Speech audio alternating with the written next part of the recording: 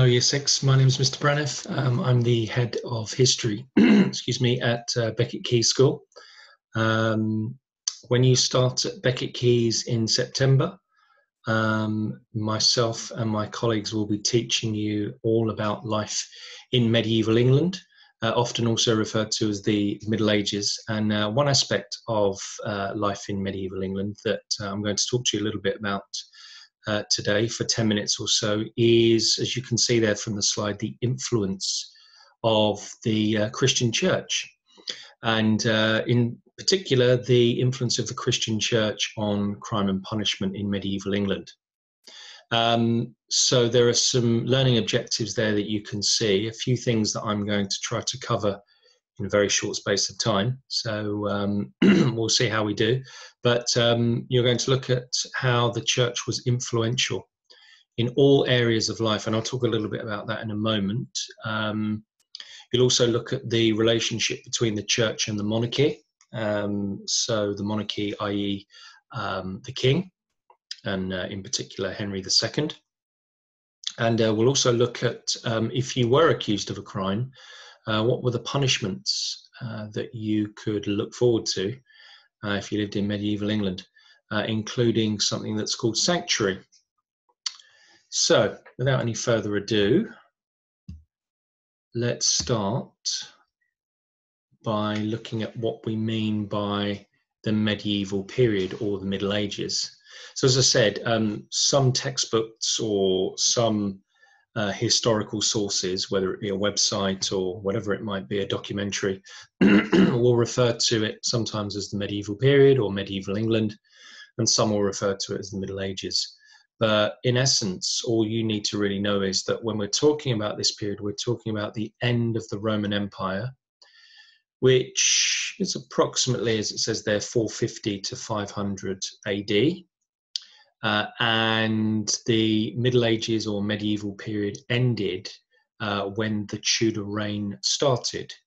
So some of you again may know this, but the picture there that you can see of the very famous Henry VIII, it was his father, Henry VII or Henry Tudor, who was the first Tudor king or queen of England after the Battle of Bosworth in 1485. So that's what we mean by the medieval period or the Middle Ages. And in particular now what we're going to do is we're going to look at how and talk about the Christian church and how influential it was. And as it says there again, the Christian church was extremely powerful. You cannot really overstate how powerful it was as an institution in the Middle Ages. It controlled, well, basically, again, as it says there, it controlled the thoughts and minds of people. So, for example, if someone was ill or someone had died, then essentially it was linked to the church. If someone died of, let's say, for example, the Black Death, so you will study about the Black Death later on. Many people at that time believed that the Black Death was sent as a punishment by God because people were sinning. So, as I said, it really did impact on all aspects of life, and crime and punishment is just one of those aspects that we're going to look at today. And as I said, when you start in September, pretty much the majority of Year 7, you will be covering medieval life with your history teacher.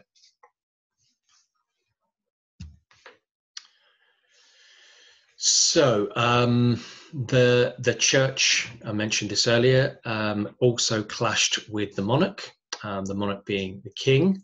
And in one particular example that some of you may already be aware of or may have already learnt about is how Henry II clashed with Thomas Becket, the Archbishop of Canterbury, which led subsequently to the murder of Becket. Now, if you don't know who Becket was or you've not studied Becket, don't worry, because, as I say, you will study that in your Year 7 lessons when you start at Becket Keys.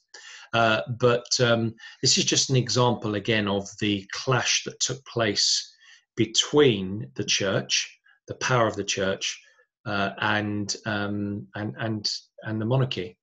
And this clash would, as I say, manifest itself or would show itself in specific examples. As I say, the Henry II and Thomas Becket clash is probably the best known one, and the one that we teach halfway through year 7. So hopefully you can see this image. This is a painting from around 1350, so circa 1350. And this shows one of the trials by ordeal. And, 1,000+ years ago, there was no such thing as a judge and jury that we have today. So if you think about, of course, if someone is accused of a terrible crime, say murder, or something particularly heinous, that person will then be put before a jury and a judge, and of course the judge will determine whether that person is sent to prison or not, or in other countries, of course, whether that person maybe is dealt in even harsher penalty. But in this country, over 1,000 years ago, there was no such method of punishment. And in Anglo-Saxon England, justice relied heavily on religion when deciding whether someone was guilty or not guilty. So the accused could be tried by church authorities in a trial by ordeal. And this was really the test to decide whether or not you were innocent or guilty. So let's say, for example, you were accused of theft or murder or whatever it might be. One method that was used to determine whether you were innocent or guilty was this hot ordeal. And this hot ordeal, which you can hopefully see here shown by this painting, is where this man has to pick up an iron bar. So a bar that has essentially been, made very, very hot. And when you pick it up, your initial reaction is just to want to drop it immediately. But this person would have to carry it maybe 5 or maybe 10 steps. And if the person's hand healed within a certain number of days, so let's say a week or maybe 2 weeks or whatever it might be, then the church determined that that person was innocent. But if, of course, which is probably the more likely because of the fact that, over 1,000 years ago, they didn't really have Savlon or antiseptics in which to heal terrible burns or scalds on your hand. What is more likely is that this person's hand would have got very badly infected, and that would have been a sign of their guilt. And so that person then would have been punished, whether it be, through a fine or something more severe. That person would have been punished because his hand had not healed in a certain number of days. Now, that was just one of the trials by ordeal. The other trial by ordeal was the water ordeal that you can see hopefully at the bottom here. Now, again, it might be a bit tricky to see, but actually I'll show you essentially, or tell you what is being shown here. It's a woman being dunked into a river. So she's being tied up and she's being dunked into a river.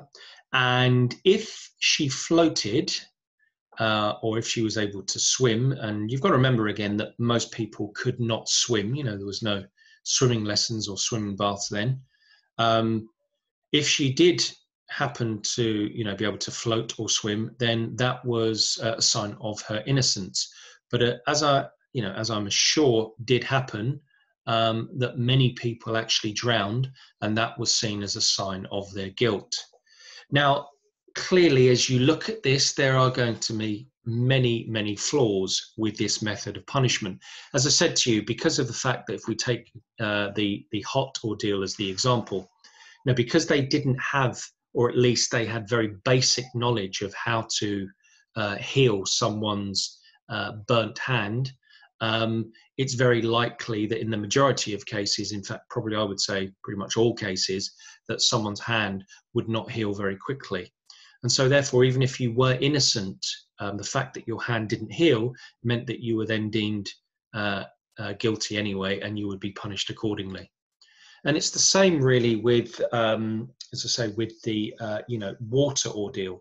That, as I said to you again a moment ago, that for the vast majority of people, I'm sure pretty much everyone, swimming, or people could not swim or were not able to actually stay above the water.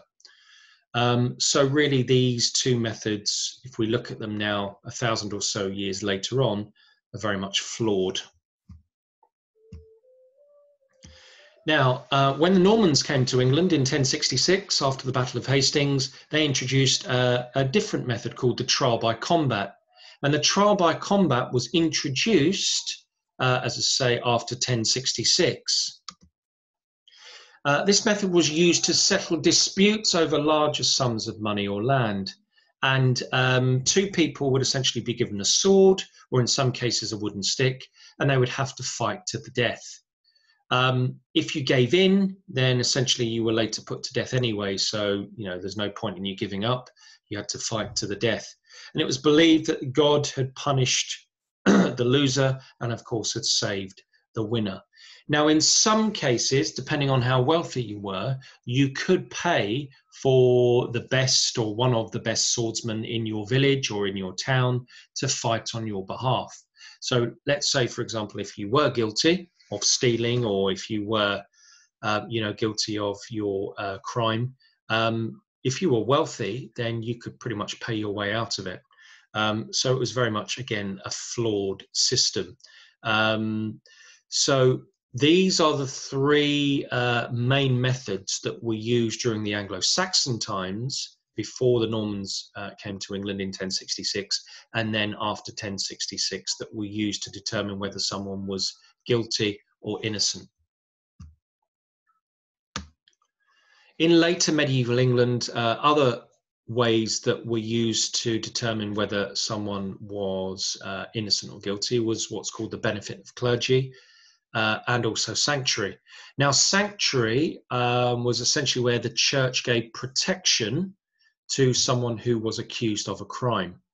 But there was a few different aspects to it that I'd like to go through with you now. If the church did offer protection or sanctuary, and you've got to remember that not all did, so only a few churches up and down the country actually did offer sanctuary, the person was given approximately 40 days to then leave the country. So you had to swear an oath that you would leave the country within 40 days. And if you did not, then you became what's called an outlaw. And an outlaw essentially was then a hunted man or woman, and not something that you would want to be, because sheriffs all up and down the country would be looking for you. And if they caught you, then you're in serious, serious trouble. So sanctuary was this method of protection, at least for a short period of time, but it did end in around 1536.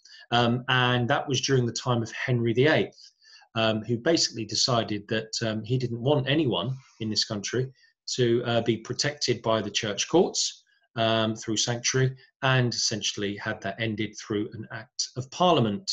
So the word sanctuary, or sanctuary today, is not very well known. I'm sure your parents, probably very few of them, would know what we mean by sanctuary. And I, would take a guess that many of you, if not all of you, have probably never heard of it either. And that's because, as I say, nearly 500 years ago, sanctuary ended in this country. So there's some of the methods of crime and punishment that were used in Anglo-Saxon and Norman England during the medieval and Middle Ages. If you want to know more, and of course, many students do want to know what life was like in the past. If you want to know more about life in medieval England, here are two websites that I would suggest you go and have a look at. The first one is the History Learning site, and the second one is History for Kids. Now, both of them have many, many pages that you could find out more about life in medieval England, and all different aspects, just in terms of, what did young children do for fun? What type of work did people do in the countryside or in the towns in medieval England? Why else, apart from going to church services, did people enjoy spending time at church? So lots and lots of things to find out about, and hopefully you will do some of that before you come back to school. and start, should I say, at Becket Keys in September. Anyway, I'm going to leave it there now and wish you all the very best. Have a lovely summer, and I'll see some, if not many of you, in September. Take care. Bye-bye.